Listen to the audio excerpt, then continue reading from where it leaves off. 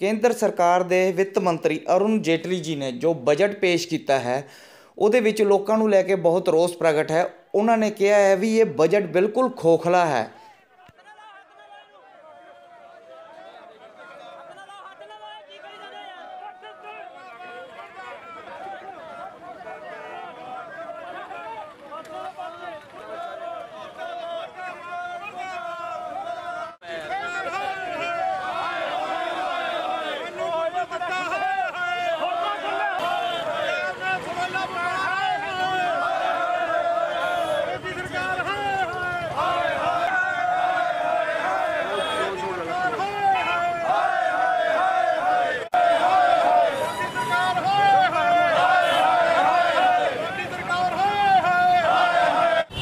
मोदी सरकार का जोड़ा बजट इन्हें पेश किया सीगा, जेटली साहब ने केंद्रीय बजट पेश किया। उस बजट ना तो नौजवानों लिए कुछ, ना किसानों लिए कुछ, ना बेरोजगारों लिए कुछ, ना जोड़े मीडियम वर्ग के लोग हैं उन्होंने लिए कुछ, ना गरीबों लिए कुछ, ना लघु उद्योगपतियों लिए कुछ। ये बजट कुल मिला के खोखला बजट है।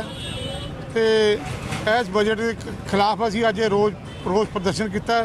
और जोड़ा पेट्रोल तो डीजल इन्ना साल डेढ़ साल के इन्ना महंगा हो गया कि आम आदमी को पेट्रोल खरीदना, स्कूटर चलाने बड़े मुश्किल हो रहे हैं।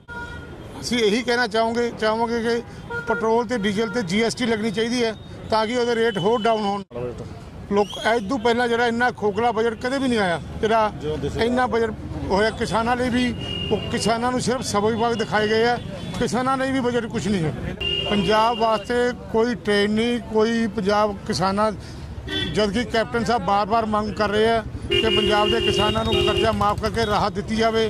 और जो पंजाब सरकार ने, कैप्टन अमरिंदर सिंह की सरकार ने, मनप्रीत बादल जी ने छोटे किसानों का 2-2 लाख कर्जा माफ़ किया। असीं सारे उन्होंने तो धन्यवादी हाँ। और ये मांग करते हैं केंद्र सरकार तो कि जोड़े होर जोड़े किसान रह गए हैं उन्हों का भी कर्जा माफ़ किया जाए।